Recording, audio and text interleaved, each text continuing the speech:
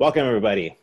Welcome to Golden Lion Press and Ricochet Edition's third event of our 2x2 reading series, Writing the Surreal. As some of you may already know, Golden Lion and Ricochet are sibling presses at the University of Southern California with different aesthetic traditions. Over the years, the presses have transformed with new PhD students in creative writing and literature, fulfilling editor roles at both presses every year. The 2x2 reading series is our way of blending our press's evolving identities, celebrating the spectacular authors we've had the great fortune of publishing over the years, and building connections with other community organizations that share our literary values. Now, before we move on, I'd like to take a moment to introduce the editors for these teams. For Ricochet, we have Laura Roque, distribution editor. I want to raise your hand. There you go. Thomas Frangelian, editorial editor. Matt Kessler, publicity editor. And Tisha Marie Reiki Aguirre, managing editor. At Golden Lion Press, we have myself, nonfiction editor Marcus Clayton, Sarah Featheroff, our poetry editor, who unfortunately could not make it to the event today due to illness. We all wish her well. Jocelyn Takix, our fiction editor, and Mary Lang, editor-in-chief. Yes. A few accessibility notes about today's event. One, 3 of us will be live captioning the event, so please refer to the closed captioning button on your Zoom screen for subtitles. You can click Show Subtitles and view full transcription to follow along. 2, we plan to upload the video to YouTube after the event with subtitles so you can view the reading again at home and share with everyone. After the reading, we'll have a Q&A and time for audiences to ask questions. Please use the Q&A feature on Zoom webinar at the point to ask your questions. Right? Today's reading and discussion explores the transformative and malleable landscape of the surreal.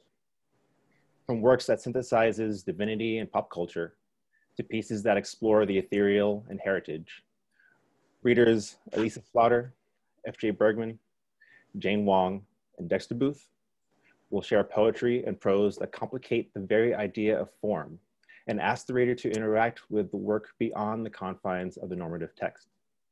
The Q&A after the reading will be hosted by Vickie Vertiz, author of Frond with its throat cut, a poetry collection that resists convention, champions code switching and transformation, and allows the mutation of form to prevent histories from being forgotten.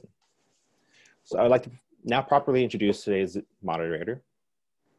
Vickie Vertiz is the oldest child of an immigrant Mexican family. She was born and raised in Bell Gardens along the Los Angeles River. Her first full collection of poetry, Frond with its throat cut, was published in the Camino del Sol series by the University of Arizona Press and won the 2018 PEN American Prize for Poetry. She lives in Los Angeles. Thank you for being with us today, Vickie. Thank you for having me, Marcus, and thank you to Ricochet and Gold Line and all the students and workers at USC. I come to you from occupied Tongva, Gabrielino, and Chumash territory, also known as Los Angeles, a day after the 50th anniversary of the Chicano moratorium against the Vietnam War, in the middle of so many things burning down, in the middle of so many of us trying to protect one another from harm and the harms of white supremacy. So just, I'm here with you in that spirit, and really glad to see you all, and really honored to be here with you. So let's begin with our first reader, who I'll introduce. Alisa Slaughter's book of short stories, Bad Habitats, won the Gold Line 2012 Fiction Chapbook Competition. She's also published fiction and creative nonfiction in several literary journals, including Santa Monica Review, the Missouri Review, Natural Bridge, Alimentum, and Online, and at various other places. She lives in the mountains of Southern California. So please welcome Alisa Slaughter. Thanks to Gold Line for the invitation, and greetings to my family in Oregon if they managed to log on. Thanks to my nephews for managing that. I'm going to read Bad Habitats, the title story. The Party Skunks of the South Bay. When the conventions come to town, there's chicken sometimes, Sandwich shards among the square planters and the white trunk ficus, reflecting pools that reflect, and colored jets that fling chlorine drops of amethyst and amber. Maybe it's the disinfectants or whatever they're feeding the chicken, but we can't think straight. The skunks totter past, delicate and soft limbs, but get closer and it's evident there's something wrong with those girls. Raccoon, they used to say, back when they could still make jokes. Raccoon, go down to Belmont Pier and tell me those aren't plastic bags in the water. And we've forgotten now why that seems so funny. Considering our position, we're unusually sensitive to current events. We've tried a lot of strategies and gone so far as to hire consultants, but we've started to believe all kinds of things. We've started to feel something in common with what we formerly derided. Raccoon gets his feelings hurt. He disappears down the storm drain, almost too fat to fit when the headlights sweep by. He grins wide and sly. Raccoon considers himself a product of nature, but like the rest of us, he's dizzied by something, the insecticide-soaked cockroaches he throws down like peanuts every night. He keeps company with the worst kinds of feral cats, the addled possums and insomniac mockingbirds of 3 a.m. All afternoon, he sleeps in a tree and farts like a real degenerate. That's his problem, no follow-through. And we tried to work around it, but eventually we had to say something, because when someone is that important to the whole operation, when no one else can make sense of the latest email from human resources or the fine print on the 401k, we'd rather risk some hurt feelings if it means keeping the usual victims from doing the usual flat on the asphalt victim thing. Raccoon's no idiot. He gets this expression on his face, his put upon smarmy look, and there's some fear too, because as we pointed out, Raccoon isn't 100% himself. Things were fine, then it all went to hell. We lived how we could, below the berms and on the traffic wise. Fragile stalks of wild radish supported our cocoons. We breathed diesel exhaust through the silken bundle, and then one day we burst through. This place is no stranger to bucket and blade, the dregs of cement from the hopper. Rules exist, but they can't cover everything. No fair to expect that they'll answer every question. What shall we do with this? Dump it in the weeds, the rain will wash it away, draw it down to the aquifer. Crisis mode. Whatever blew ashore sent the seagulls inland where they wheel over the Eastland Mall and the thousands of naked bears clutching the wheels in their purring boxes. We creatures of habit and habitat under mackerel cloud and frail palms spray whitewash on the weeds. We shake the empties behind the Serbian Brotherhood and line up for a handout at St. Mary's Star of the Sea. The truth is that Raccoon and all those cats are a real problem, more trouble than help some days. They make all of us look bad by shitting and getting into things. But much as we try to escape it, we always agree to collective guilt around here. The blurred composite on the wanted poster, a dozen traumatized witnesses. We take comfort in this. It's still a civil society. Nobody crowbars up the sidewalks to pave their patios. And when some enterprising bandit steals the pipes or the wire to sell for scrap, they dress the part. They have a clipboard and a counterfeit work order and check in at the front desk. After things go dark or the puddles spread, the out of order signs appear on clean paper, eye level and square jawed. Even the frauds and the disasters get a protocol. Who gets the bees? There aren't as many of them, and on our bad days, we start to think the illusion of competence is just that no one gets it. No one sees how everything eventually comes back to us, what breaks down and what holds up. Nobody leaves early so the staff can clean up properly. No one considers how they're fouling the nests. the accidents that will shred the protocols. We have materials for which we have no forms. Mockingbird sings it all, but she's tired of telling the same story over and over. We don't know if Raccoon just got sick of it all and hopped a bus, or if there was something sinister, something to Mockingbird's hints about the parking lot sweeper. The new sign that reads, "It's your parking lot, let's keep it clean." Mockingbird composes in her own way her own ragged blues of cement labyrinths, crushed kittens that look like tiny foxes from a horrified distance, the silent owls of fate. She's not nocturnal by nature. She suffers from insomnia in a way we can't understand. Suffering as we do from so many things, but never from our beloved stars and street lamps. It's an urban life, all right, and it should be exciting. But they never warn you, Mockingbird, that survival is a habit like any other. Bad company at the edges, things that could go wrong so quickly, it's best to watch and sing and grab whatever flies by. What would we do if some real specialist showed up, a rare refugee with finicky tastes?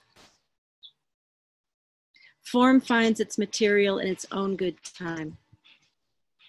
No one means any malice by it.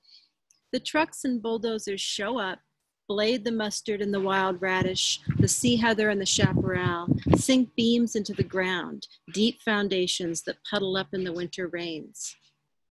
One after another, they appear in white hard hats, trace their blue lines on rolled paper, or consider the glowing blue screens of silver machines. For the lizards among us, a pile of rocks means the world. A thicket of scrub is Mardi Gras for Mockingbird.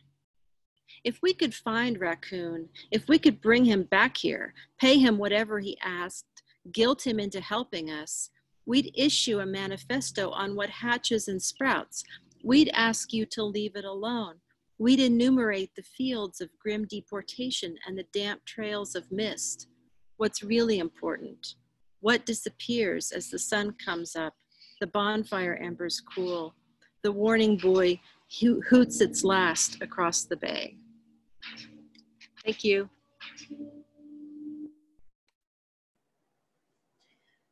Excuse my finger, you'll be seeing it throughout the reading. Thank you so much, Alisa. Our next reader is FJ Bergmann. FJ edits poetry for Mobius, the Journal of Social Change, and again temporarily at Starline, and imagines tragedies on or near exoplanets. Her most speculative work appears irregularly in Abyss and Apex, Analog, Asimov's SF, and elsewhere in the alphabet. A dystopian collection of First Contact Expedition reports, a catalog of the Further Suns won the 2017 Golden Blind Press Poetry Chapbook Contest and the 2018 SFPA Elgin Chapbook Award. Please welcome FJ. I'm glad to be here.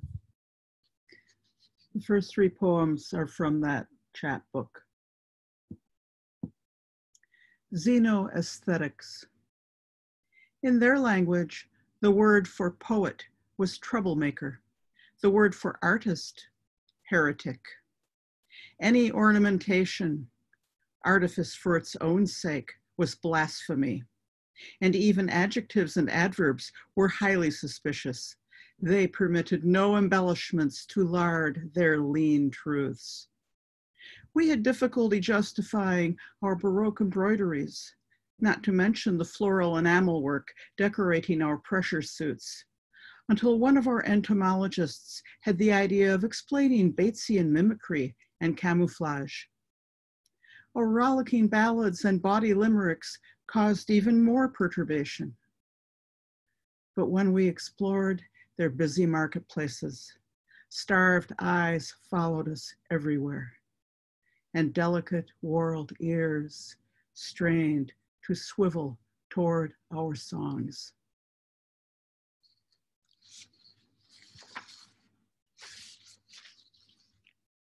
Cultural climate. At the centers of frozen lakes, They built crystal palaces of ice to demonstrate their faith that climate was immutable. The study of paleontology and geology was outlawed. Apostates were flung into glacial rifts and moulins. But certain academics concealed ancient records and core samples, pretended to elicit but winked at affairs in storage closets to mask proscribed instruction. Long after no laws could conceal the cascades of meltwater or dwindling snows, it was still fashionable in those shrinking glassy realms to burn the wood of forest upon lost forest in suspended cages of black iron, to pretend to shudder with cold.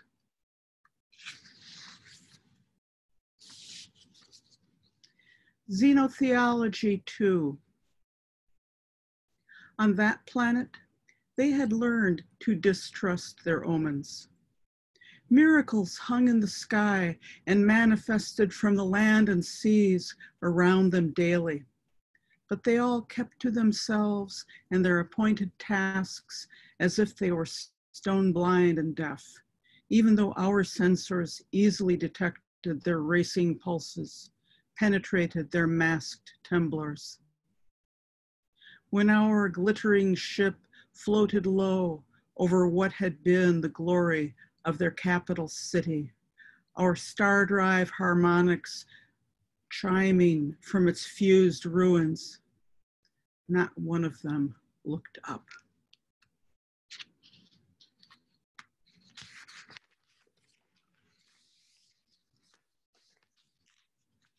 These are from elsewhere. Tech support for the apocalypse. Hello, how may I help you? Assuming, of course, you can be helped. Are you updated on all viruses? Why do you think your dreams are infected? I'm just going through the motions. Everybody has nightmares about red dust these days. Like I just do what they tell me to, which is probably for the best. Ask me what it means to be overqualified. I fondly remember the days when the internet fit on a floppy disk or the world in a sugar cube. But enough of me. You are experiencing some difficulties, no?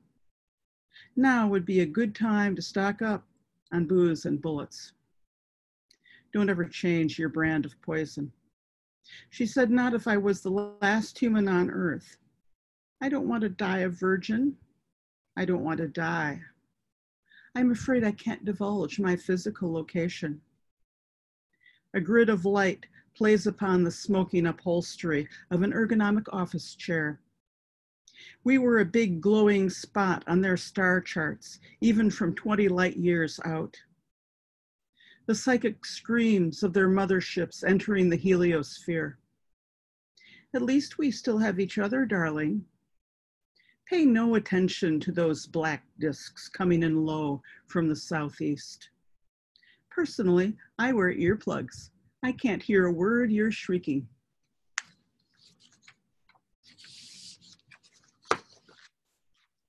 This poem is after another poem, All About Death, by W.D. Earhart. Ufology. You don't want me to talk about UFOs, but I'm going to tell you anyway. First, you have to know that I've seen them, or at least their traces.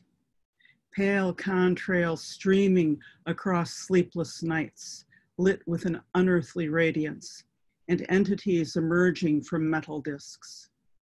Second, I've felt their heaviness on my chest in the dark, pinning me firmly, terror-stricken to the mattress as a warm rush of blood muttered urgently in my ears. Gray as smoke, they spoke in all four of the languages I knew, with less than perfect accents and limited vocabularies. Wanted me to relay messages, important ones if I remember correctly. Third, this terra firma is not an only world. Stars beyond number are orbited by planets whose existence has been confirmed.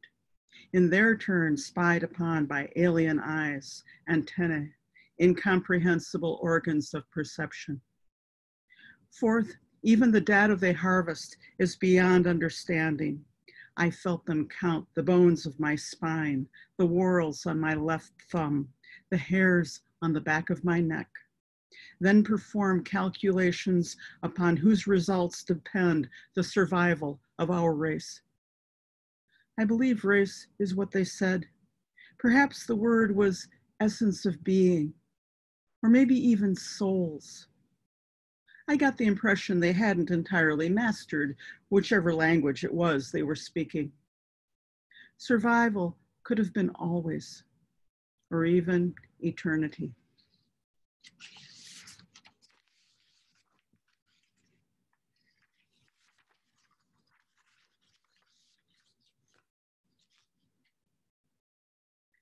A simpler time, when differences of opinion could easily be settled by pistols at moonrise, loaded with silver. I have one more short poem, but I don't know if we have time for it. Let me know if you'd rather I save it for the end or not at all. I think we're at about time. Is that okay, FJ? Okay. Thank you. I will be asking myself, why do you think your dreams are infected for a long time? That's amazing. Thank you. Our next reader is Jane Wong. Jane Wong's poems can be found in places such as the Best American Non-Required Reading 2019, Best American Poetry 2015, American Poetry Review, Agni, Third Coast, New England Review, and many others. Her essays have appeared in McSweeney's, Black Warrior Review, Ecotone, The Common, and This is the Place, Women Writing About Home. She is a Kundiman Fellow, Kundiman Forever. We love Kundiman in this house. She is the author of Overpour from Action Books, 2016, and How to Not Be Afraid of Everything, which is forthcoming from Alice James in 2021. She's an assistant professor of creative writing at Western Washington University. Please welcome the fabulous Jane Wong. Thank you so much, Vickie, for that intro. Hi, and thank you to Muriel for the invitation. And it's so great to read with Dexter and Alisa and FJ too. So thank you all so much. The first poem I'm going to be reading is actually the last poem of my forthcoming book, How to Not Be Afraid of Everything. And it's called After Preparing the Altar, the Ghosts Feast Feverishly. And this is for my ancestors who were lost during China's Great Leap Forward, in which I basically imagine them having a giant party and they eat whatever the hell they want. So after preparing the altar, the ghosts feast feverishly. And it begins with a quote from the incredible Audre Lorde, which is how hard it is to sleep in the middle of a life. After preparing the altar, the ghosts feast feverishly. We wake in the middle of a life hungry. We smear durian along our mouths, sing soft death a lullaby, carcass breath, arrows of licked fingers, and the finest perfume. What is love if not rot? We wear the fruit's hull as a spiked crown, grinning in green armor, death to the grub fat in his milky shuffle, death to the lawlessness of dirt, death to mud and its false chocolate, to the bloated sun we want to slice open and yoke all over the village. We want a sun-drenched slug feast, an omelet loosening its folds like hot jello. We want the marbled fat of steak in all its swirling pink galaxies. We want the drool, the gnash, the pluck of each corn kernel raw in summer swell. Tears welling up oil, order up pickled cucumbers piled like logs for a fire, like fat limbs we pepper and succulent in. Order up shrimp chips curling in a porcelain bowl like subway seats, grapes peeled from bitter bark, almost translucent like eyes we would rather see. Little girl, what do you leave, leaven in your sight? Death to the open eyes of the dying. Here, there are so many open eyes, we can't close each one. No, we did not say the steamed eye of a fish. No eyelids fluttering like no butterfly wings. No purple yam lips. We said eyes, still and resolute as a heartbreaker. Look, does this break your heart? We don't want to be rude, but seconds, please. Want globes of oranges swallowed whole like a basketball, or Mars, or whatever planet is the most delicious. Slather Saturn, ferment Mercury, lap up its film of dust. Seconds, thirds, fourths, meat wool, a bouquet of chicken feet, a garden of melons monstrous in their bulge. Prune back nothing. We purr in this garden. We comb through berries and come out so blue. Little girl, lasso tofu, the rope slicing its belly clean. Deep fry a cloud so it tastes like the bitter gourd, or your father leaving, the exhaust of his car charred. Serenade a snake and slither its tongue into yours and bite. Love, love, what is love if not knotted in garlic? Child, we move through graves like eels, delicious with our heads first, our mouths agape, our teeth, little needles to stitch a factory of everything made in China. You ask, are you hungry? Hunger eats through the air like ozone. You ask, what does it mean to be rootless? Roots are good to use as toothpicks. You, how can you wake in the middle of a life? We shut and open our eyes like the sun shining on tossed pennies in a forgotten well. Bald copper, blood, you Choi bolts into roses down here. While you were sleeping, we woke to the old leaves of your backyard shed and we ate that. And then we ate one of your lost flip-flops too. In a future life, we saw rats overtake a supermarket with so much milk, we turned opaque. We wake to something boiling. We wake to wash dirt from lettuce to blossom into your face, aphids along the lashes. Little girl, don't forget to take care of the chickens squawking in their mess and stench. Did our mouths buckle at the sight of you devouring slice after slice of pizza in the greasy box chew? Does this frontier swoon for you? It's time to wake up. Wake the tapeworm who loves his home. Wake the ants and let them do-si-do a spoonful of peanut butter. Tell us, little girl, are you hungry, awake, astonished enough? That's actually a lot to read. I have to drink some water. Continuing with some more food. These next few poems are a kind of a dreamscape in which I have a dream daughter. It kind of takes place in the near future. Dream daughter with onions. My dream daughter is chopping onions. She has been chopping for hours, slipping off the skin like tea-colored lingerie, slicing them thinly like the rings of some beloved planet. As she chops, she nudges them to the side, a growing mound of interlocking circles, measuring the wide circumference of her selves. With each onion beheaded, her hair grows sweaty in the sharp armpit smell, with a stinging sweetness in the tempered center, each long strand of hers unraveling behind her two large ears like mine, gramophone-worthy, queen-worthy. I look at her wayward strands dangling like lampshade poles, and I pull at my own willowing hair, for who doesn't desire beauty you can call your own? Did you know, I tell her, that back in the day, onions used to make people cry? That sometimes, and she stops me right there, her hand held high with her knife, shining like a winning moon, and says gently, dirt loosening each bulb, let's keep bad men out of this poem, and she just keeps chopping. Okay, another dream daughter. Dream daughter as idiom watering. I wake to deer shitting, blackberry pellets, steaming mounds, all croquembouche, guy lawn, crispy chewed, roots matted and mangled in dripping dirt, my dream daughter's wrung out hair watering the pity crops. I woke to the garden slewing side to side, sludge of sputtered squash and plum-fallen cheeks pelting the crimson ground. Everything is a mess, I whelp, split plea plummeting, my chin anchoring into myself, into what came before. Bridges collapsing at once, Bruto bellow backed. Do not open that door. Do not walk at night alone. Do not mouth your open wide. That look down up, they say, a growing daughter is smuggled salt. Say, that's my girl, my comfort, my thing that whistles want. Better lock up your daughter's mother's daughter. Locked in what world I feeble sprout my fear. Pig snouts stink of surrender, I can't help it. But my dream daughter reroots me, watering her hair, watering the puckered pumpkins, rind of some furious fecund elsewhere. Watch her weave a spider into each hollow. And just this last one here, called Overgrown. Thank you all for listening, and I'm looking forward to our discussion afterwards too. Overgrown. The garden in which we kiss all the beetles, silver and stupid. The garden in which leaves simmer in oxtail broth and chili oil so thick it becomes a kind of leather.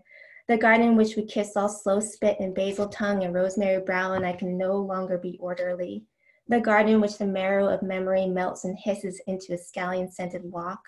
The garden in which you never left, we were never leaving, in which an imprint in fog was not a shadow shouldered in mid-rib ache. The garden in which I am a pond monstrous, my mouth devouring weed-puckered water, algae caught between the ladders of my teeth.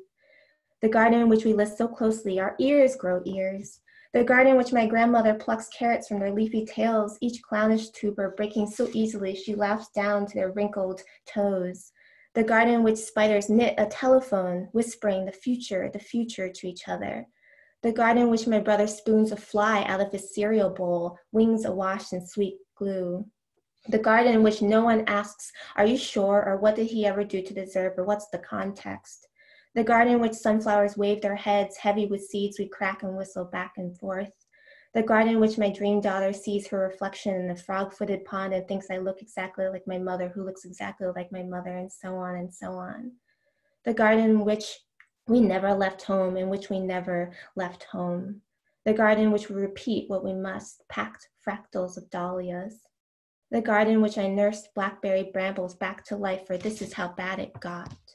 The garden in which my mother cradles me close, her jade bracelet clanging against my xylophone rim, singing, this heart I made.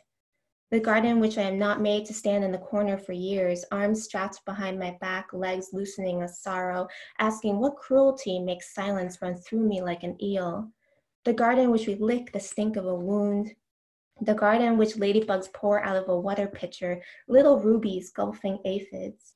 The garden in which I peel fibrous petal after petal and find all my lost vocabularies inside of an artichoke heart. The garden in which I caress my own face because it is the face of my mother and her mother and her mother and so on. The garden in which all our ghosts lie down next to each other in the dust, heavy with rice and caramelized onions, lips dripping with the stalactites of sugar and salt. The garden in which I wrap all my loves in the capes of onion skin. The garden in which we rewrite our histories, ink pouring forth our names glistening kaleidoscope of knowledge along the ancient gummy mouth of a tortoise. The garden in which I spin the algae in my teeth into a net to carry us to safety. The garden in which we let grow that which grows taller than us. The garden in which I carry the soft intestines of our survival. The garden in which the spiders, they telephone again and they say, stay, stay. The garden in which we have whatever we want because we deserve it. Thank you. I'm gonna go ahead and curse and say, fuck yeah. That's right. You're right. Thank you for your furious fecund elsewhere, Jane. That was amazing. I feel changed. I don't know if anybody else does. Our next reader surely will change us to Dexter Booth. Booth is the author of Scratching the Ghost from Grey Wolf Press, as well as the chapbook Rhapsody from Upper Rubber Boot Books. Booth received his PhD in creative writing from USC and is residential English faculty at Paradise Valley Community College. He also teaches poetry in the Ashland University MFA program. Booth is currently a contributing editor for Waxwing Journal, and his second collection of poetry, Abracadabra Sunshine, is forthcoming from Red Hen Press in 2021. Please welcome Dexter Booth. Hi, everybody. Can you hear me? Am I good? Okay. I want to start very quickly by thanking Goldline and Ricochet for having me here, and also thanking Alisa and Jane and FJ. It's an honor reading with you all. I'm going to read just two poems here that are from a project that I'm currently working on.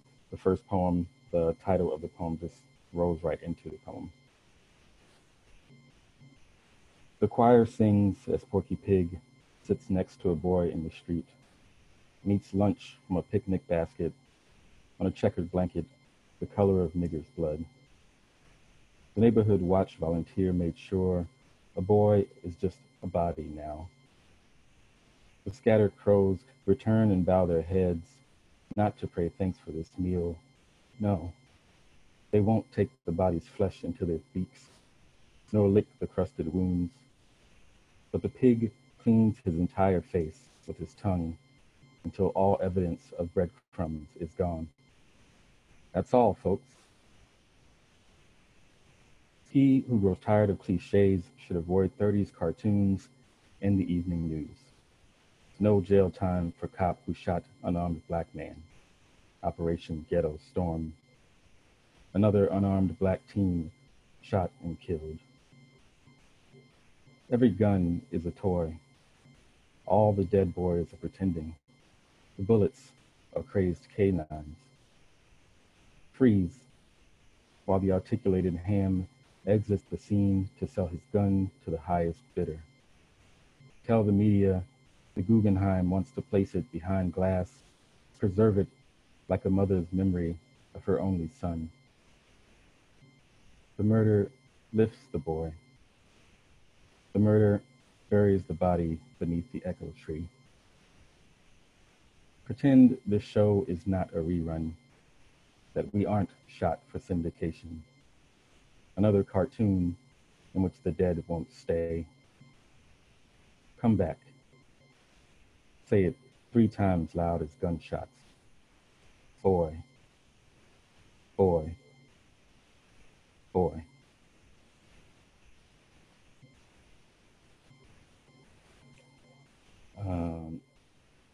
The second poem I'm going to read is just the first section of a much longer poem entitled Glasses Crow's Recounting of Being Filled with the Spirit.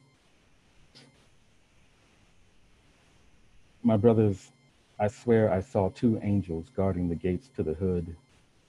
El Hajj Malik El Shabazz with his burner, Huey Freeman, his flame and sword. Liberty, my brothers. The world ends with liberty. A poof of lemongrass from a sow pink's, prophecy of bell and mouthpiece of bone. What I saw dwelling in the house of Elegba. Hailfire and blood, roasting of trees, of grass. Moldering mulberry, then umber and ebony beneath the bare feet of comedians, clutching the heads of politicians, wandering the viscera of churches. I witnessed Uncle Tom and Uncle Sam sharing bowls of greens, fingers stained with the juice and pulp. Democracy. Alice Coltrane at the altar, braiding the devil's beard. We are, said Gwendolyn, each other's harvest. Chorus. Till, till, till.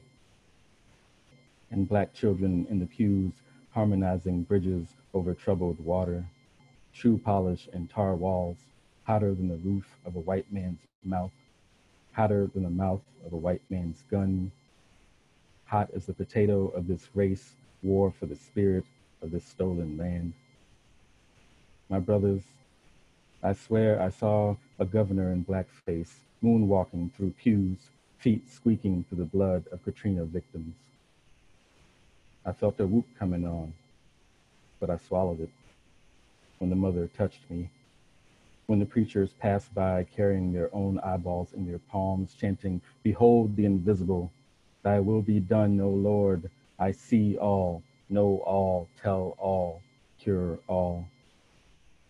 One whispered, "You shall see the unknown wonders." So I followed them into the rain where black mothers were kneeling on the lawn of the White House, a second line blaring Dixie in the distance. Oh, what must the lawn have been thinking, feeling spilled wine from the senator's skull cups. My brothers, I swear, eyes opened in the earth, newborn deities in new coops, fresh ice, chains and Adidas, all white.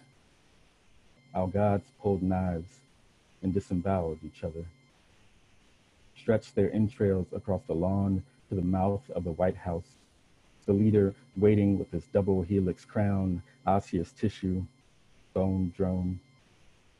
And he levitated over the garnet rug, feet above everyone, forked tongue, preening baby fingers, negligent to the Confederate toilet paper, clutching his shoe. And as he passed the mothers, he licked each one on the forehead. Oh, brothers, I'm choking on the spirit. I feel it fiddling through the vinyl records of my heart crate. I swear. I swear. Thank you.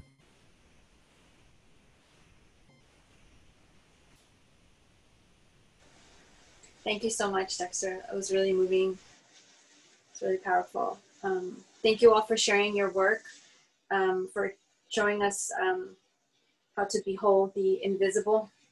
And this is the roundtable discussion part of our time together. I have some questions that we generated previously, but after the roundtable, there will be time for our Q&A.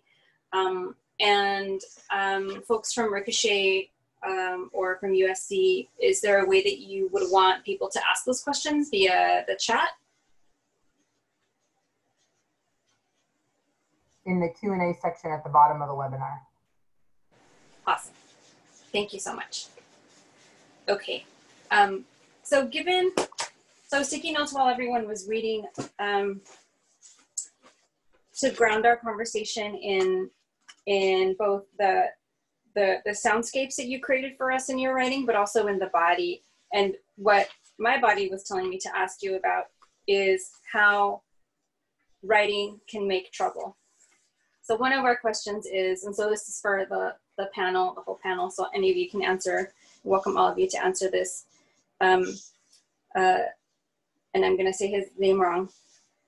I'm gonna try not to. Aimé Césaire, a Black Caribbean writer writing in French, has described surrealism as a method for liberation and, quote, a weapon that exploded the French language, unquote.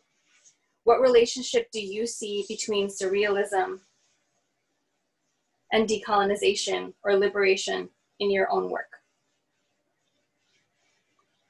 What relationship do you see between surrealism and decolonization or liberation in your own work?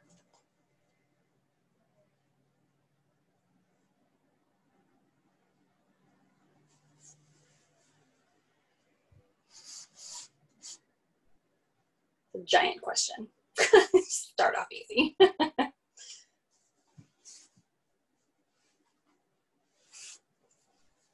Or what does that make you think of? Maybe the question is not something that you can answer, but what does that?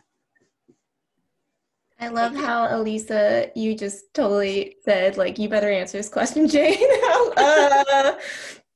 I feel like one of my students where I'm just kind of like, I'll just not unmute myself for a while. That's such a great question, Vickie, and it's one that, yeah, is incredibly massive. But I mean, I think a big part of it is that, you know, so much of whatever the real world is surreal in its own fucked upness. And so I honestly feel like kind of the surreal worlds that, you know, I create, like, you know, my ancestors having a giant party where they start eating flip-flops and pizza, you know, because their real world was starvation, you know, back in, like, you know, 1958, and that was what was real.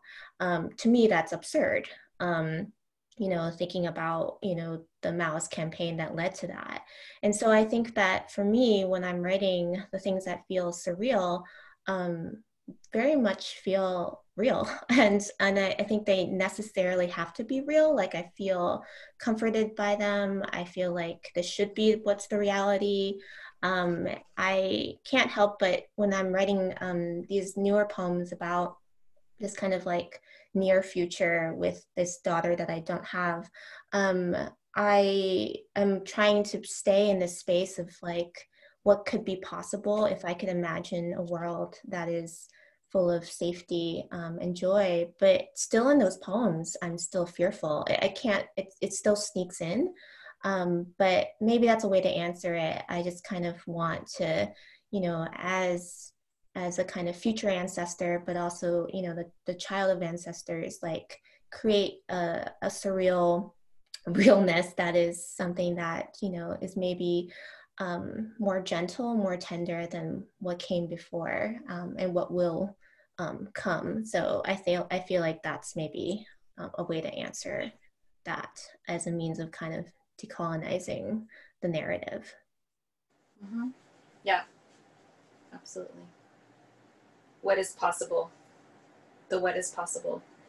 Do other folks have thoughts, or have thoughts now that Jane has spoken about what she said? Or and can you repeat the question again?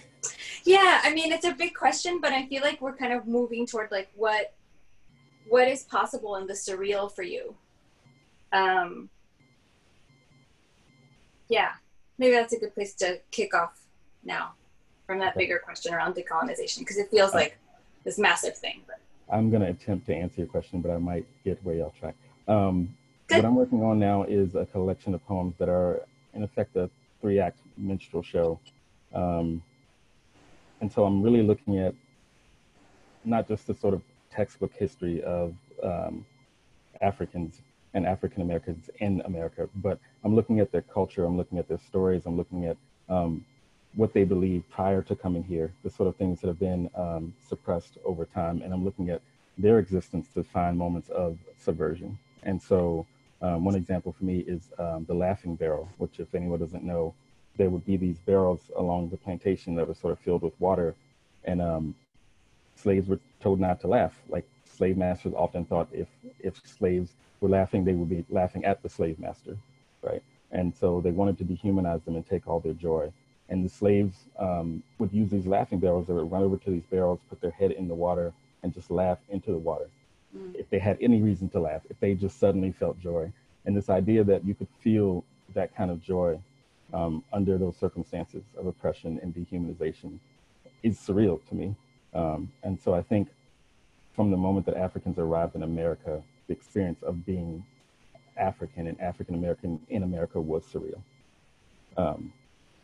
And so I'm working with these things that I think that we've sort of distanced ourselves from. So in the poems that I'm working with, I'm looking at these stories that have come from Africa, but I'm also thinking about things that are very much American. So the minstrel show and the sort of cartoons that we watch every day, have distanced ourselves from and have forgotten, are connected to minstrelsy. So Merry Melodies, for example, Disney, for example, the white gloves that Mickey Mouse wears is like, that's a part of the outfit of minstrelsy. And so what I'm writing is pretty heavy, but I think pulling from the sort of pop culture element that is also connected to this suppression is a way for me to take the surreal and try to be subversive with it while also not being sort of overwhelmingly crushed by it. right, like how to continue to be, how to live in the body given the circumstances, right? Which goes back to your original question of, you know, how do we have joy under these circumstances that we're living in, and particularly Black people on a plantation? Absolutely. Yeah, the surreal, like none of this should be real, but it is for some of us, right? Yeah, absolutely. Do our other writers want to comment on what the surreal makes possible for them? What it does for me is to enter a universe where there are infinite redos, as it were, but where I am always afraid that humans, and for that matter, non-humans, will continue to make the same mistake with everything they encounter that's different. The entire Gold Line Press book of mine is reports from first contact expeditions, which reiterate kind of the litany of various types of colonialism and how all those contacts can go wrong. both the exploitative and the well-intentioned.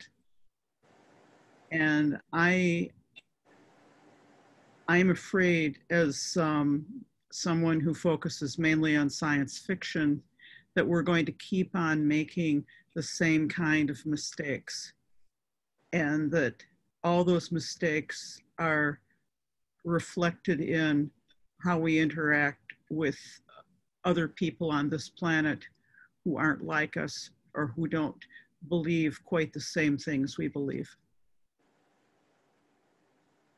Yeah. Makes me think of reincarnation, but Alisa has something to say. But.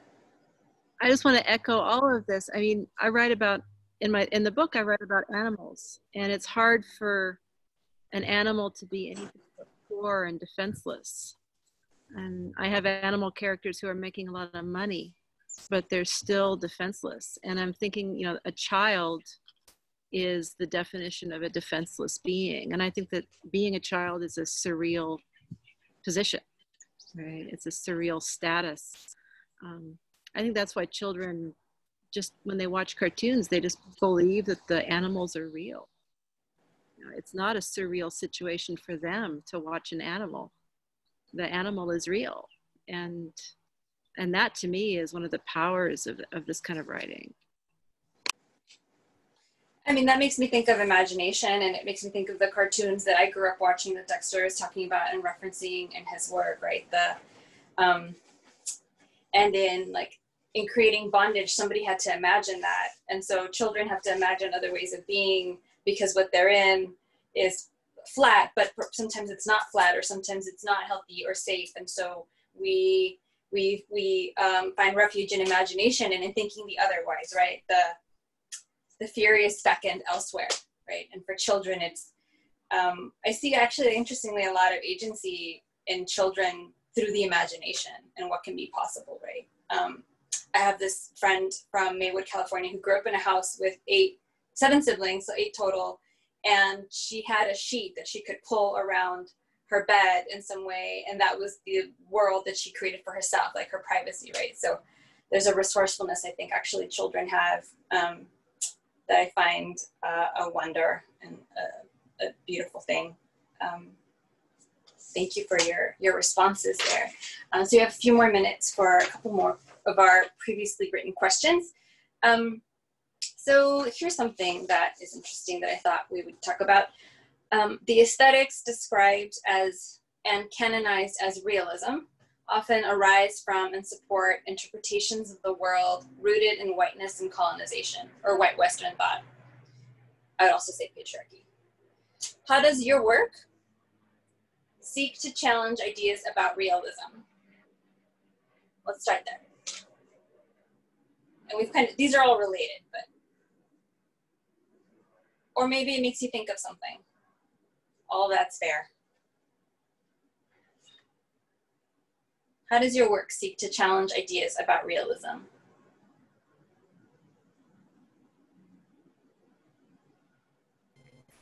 For me, I think D. Scott Miller wrote the Afro-Surrealist Manifesto, and in that he said that others, quote, others, people who are other, who create from their lived experience are surrealists by the nature of that experience.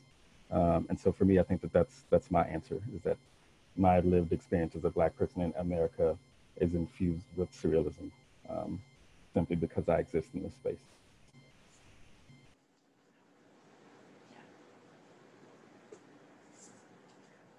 I feel like all of these questions are so interconnected, right? We live at so many different intersections, right? And our writing comes to those places. The animals that Alisa writes about, who, you know, have a lot of things to say and are like us and not like us, reflect us back to ourselves, right? Yeah. So that was the Afro-Surrealist Manifesto, Dexter? Yes, by D. Scott Miller, I believe. D. Scott Miller, thank you. What about other folks' thoughts, FJ?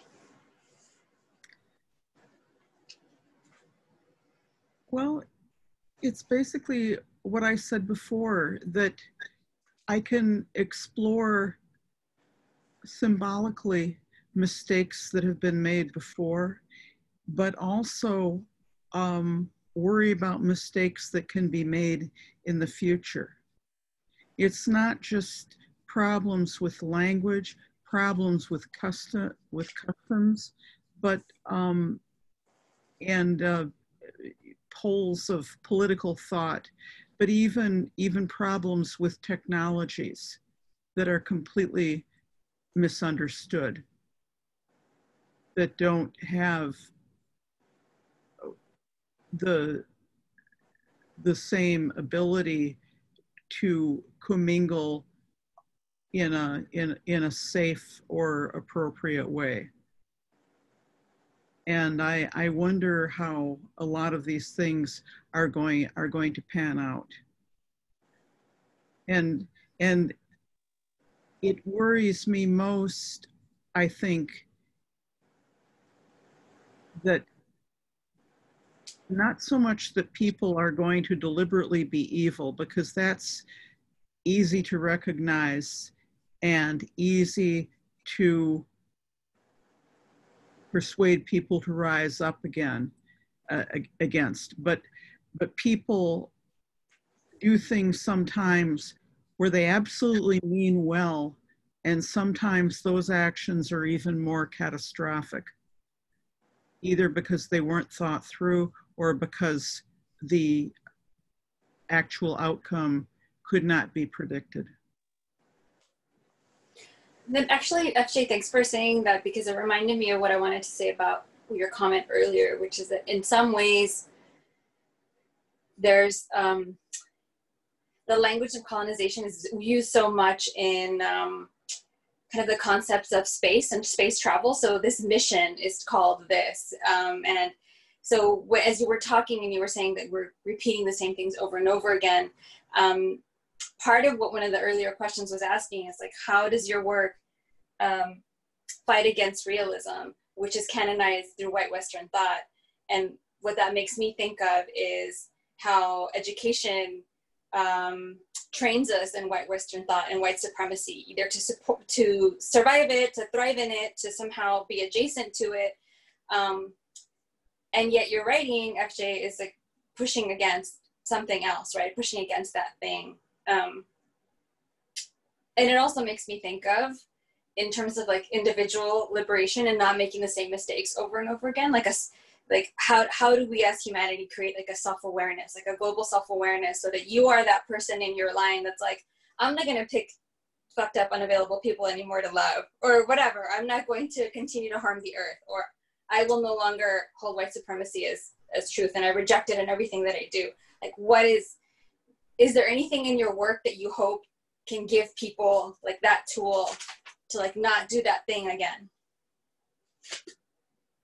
That's just a question for everyone. I'd like to think so, but I'm afraid that probably not. It's amazing what people can take away from a poem or from fiction that sometimes you not only didn't intend, but that is not actually there. Yeah. I read a story once in public about a child who discovers a crashed spaceship in the woods with a dead alien in it. And after I had read the story, a woman came up to me crying and thanked me and told me how brave I was to read that story about my stepfather molesting me. And this simply wasn't in the story, and it was, I've always wondered what it was that made her interpret it that way. Yeah. Linearity just doesn't work for a lot of people, for most of us. And we take kind of what we need from what we hear and what we've read. Which actually makes me think of maybe a next question for all of you. Dexter, you brought in a lot of, I heard Gwendolyn's name, Gwendolyn Brooks. So who gave you that tool to help you be where you are now? Who are your literary tool givers?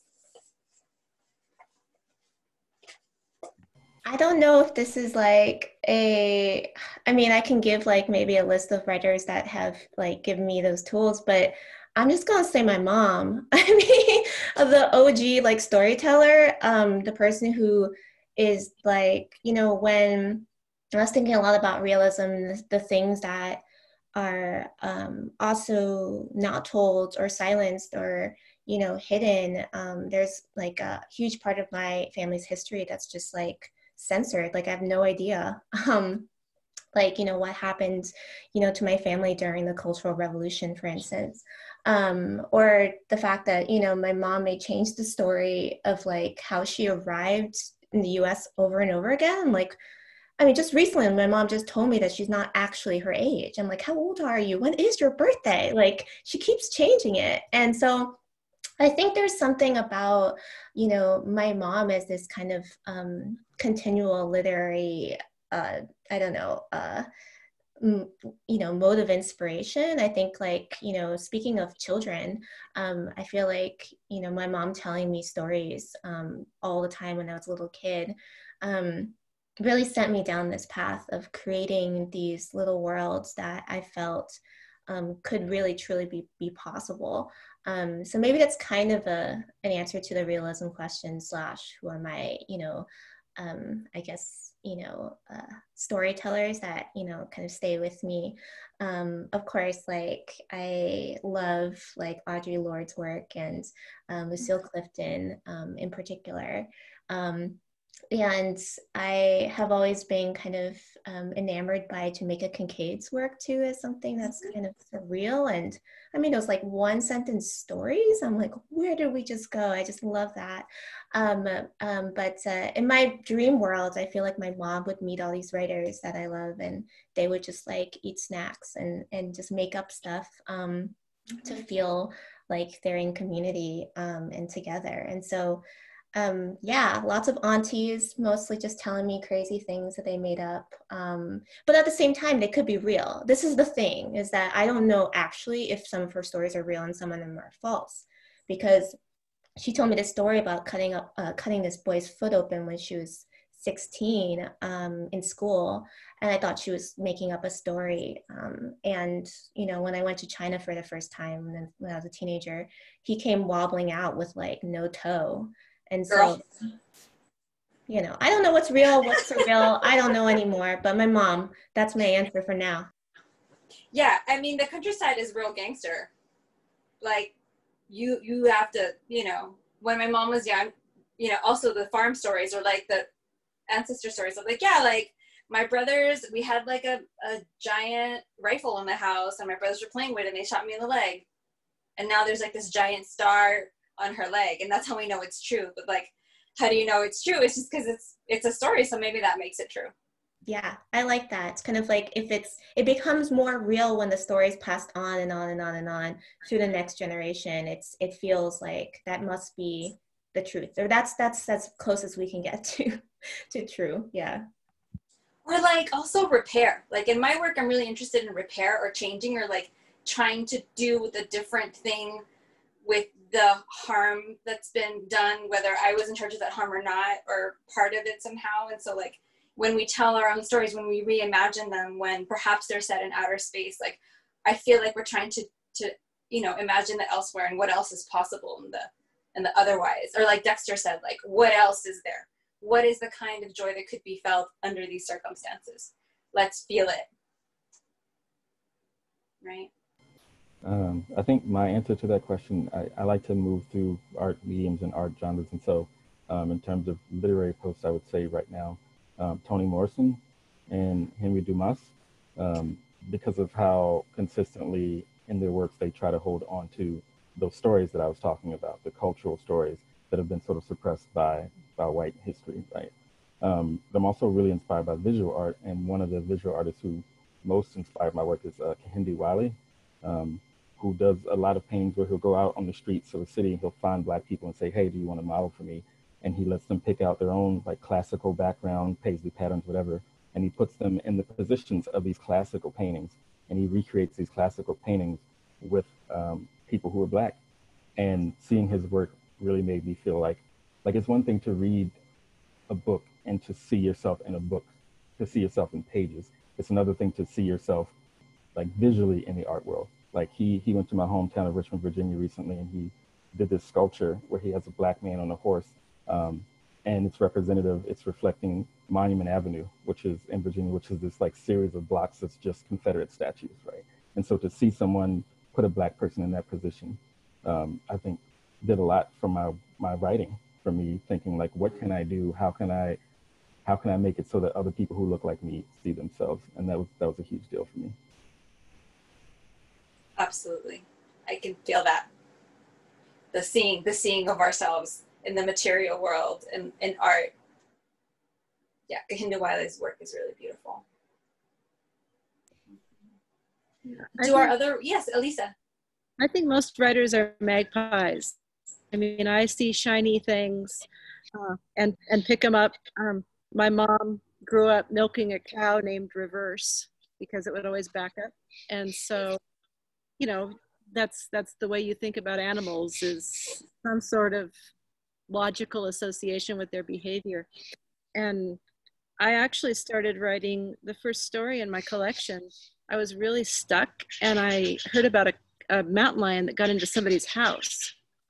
And it seemed like kind of a sexy story, but I didn't really know how to tell it. And so I started writing it as a long poem. I wrote it as a poem with a really long line and 8 stanzas. And then I just clawed it back into prose. But I was reading a lot of Philip Levine. I was reading some C.K. Williams at the time, who, you know, I don't necessarily always love them, but the rhythm of their writing really helped me solve some writing problems. So yeah, shiny things. We're lucky. Yes. And also, what is genre? Whatever. Okay. FJ, do you use other genres to help you get into your storytelling or what you need to say, or other artworks? Oh yes, I do a lot of ekphrastic work. There's a local painter, Kelly Hopman, whose work is really wonderful, and we've collaborated on a couple of books as well as individual poems. And she's illustrated my poems, and I've written poems about her paintings, so it works both ways. Oh. I had a lot of science classes when I was going to university, and I still try to read in the sciences and draw on some of those things. The part about, in one of the poems that I read about teaching in the closet and pretending to have an affair so that no one would know, that came from a story that my genetics professor told me about a guy who was teaching in Russia while Lysenko was in power, who believed that acquired traits were inheritable. And he was teaching his students in the janitor's closets that no one would know that he was teaching them stuff that went against the official government position.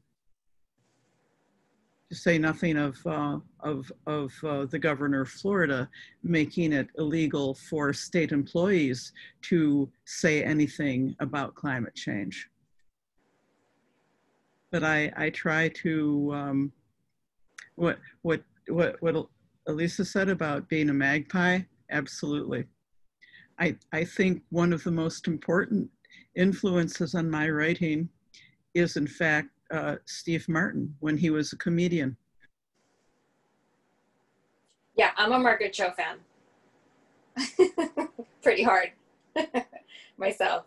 But yes, of course, like artists, just like all of us, people, we all are influenced and shaped by the songs we heard growing up, by the things we watched or didn't watch, rather. But yeah, thank you all for your answers and for this really amazing roundtable. I wish we could be here another 2 days talking about how to use the otherwise to be free and to live in joy in our bodies. But the time has come for some questions from our audience members. And Tisha, do you have instruction about how to use that for folks who maybe haven't used it? Do you just click on it? It's at the bottom of the screen. Next to the chat button, it should say just Q&A. And if you click in there, you should be able to type a question right in. Vickie, if you click on it, your box will pop up and you'll be able to see their questions. To read them? Okay. Here comes my finger again. Sorry. Anybody in the any of the participants, any of the attendees have questions, you can put those right in the Q&A for any of the readers or Vickie. Yeah.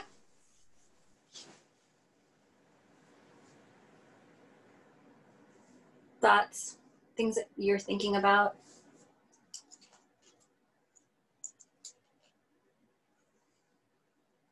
Jane, you're totally right about like who are your literary influences. Is like my mom, whose earrings I'm wearing, like my uncle from the country who like writes rhyming poems to this day. Like, yeah, they're everywhere. I know there are a lot of poets on this list. Okay, let's see. Interesting. So this question is from Lisa Rivera. Thank you for this wonderful experience. Just this, they say. My question is for Dexter, and they ask, where can I read more about laughing barrels? Makes me think of maybe doing a Google search for that, but if you've got other texts in particular, Dexter, that would be great. And then have you heard about the talking book? And this question is for Dexter. I have heard about the talking book. To answer the question about the laughing barrel, the best I can say is Google or JSTOR.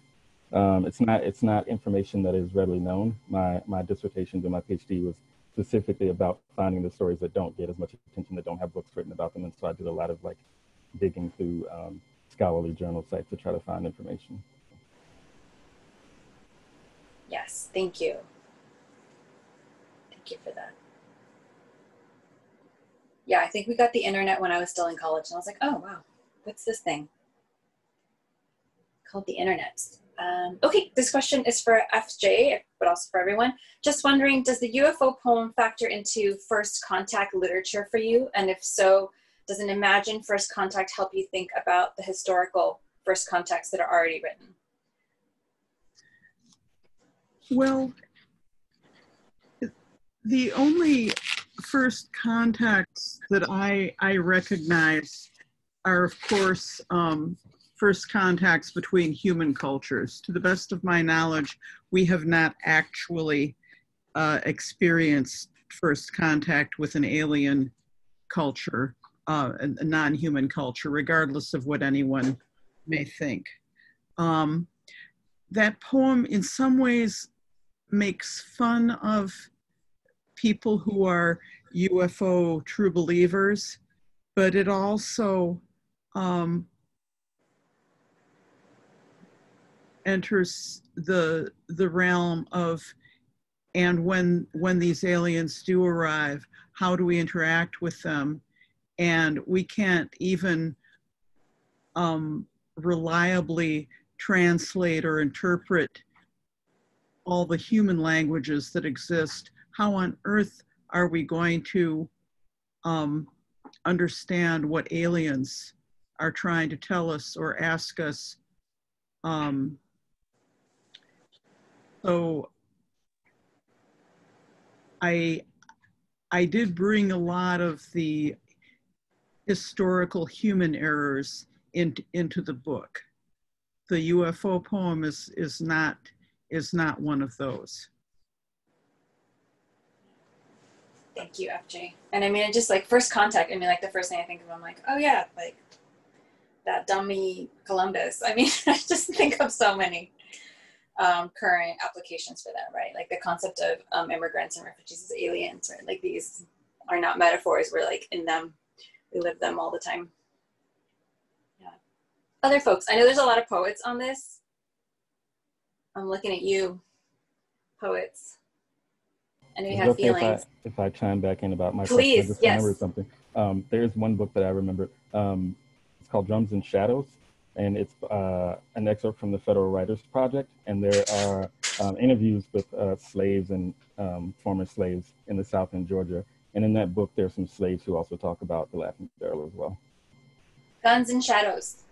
Drums and Shadows. Drums and Shadows. Yeah. Thank you, Dexter.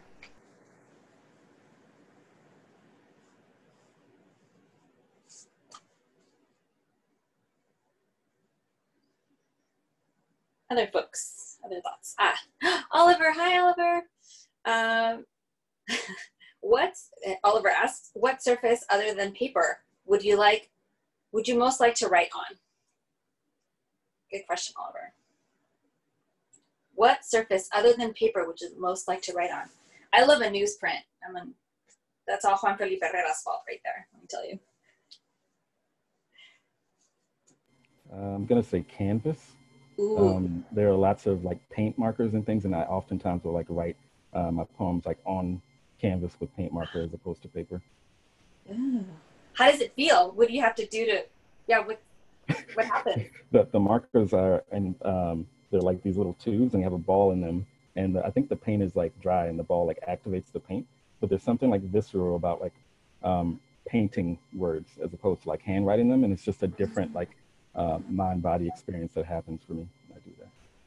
It takes longer, right? Like there's more the Yeah. stroke, the gesture, Yeah. other processing. How about other folks? What other surface other than paper would you like to write on? I like the idea of ephemeral. Oh. Sorry, Go Jane. ahead. I like the idea of ephemeral surfaces, of using water on stone or water on dirt, writing in mud, something that will be destroyed with the next heavy rain.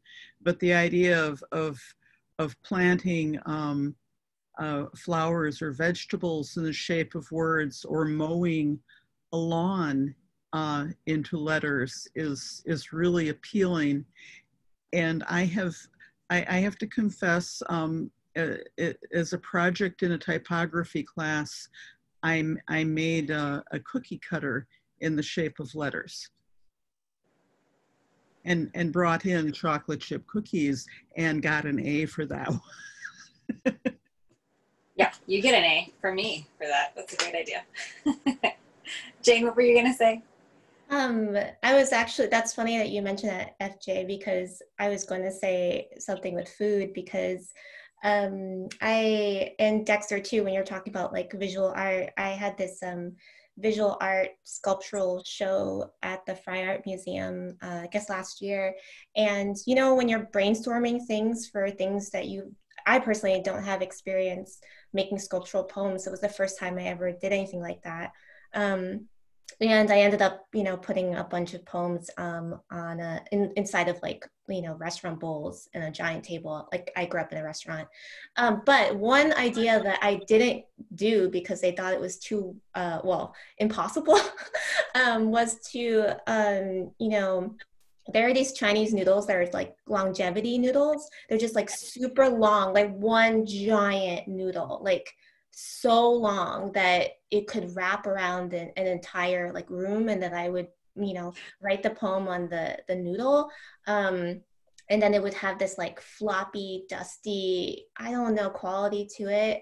And the idea, I know it's not possible, but the imagining like slurping up that giant like one noodle poem, I think like would be a dream of mine. So thank you, Oliver, for that question, because I've actually been thinking about this. And when I told the people at the Fry, they're like, I also wanted an inflatable, you know, when you have those, you know, inflatable swans, you know, when you go swimming or whatever. Oh, yeah. I wanted an inflatable pork bun, because Yes. Yeah, I wanted a pool that just had a giant pork bun in it, and that like yeah, and that could be a poem.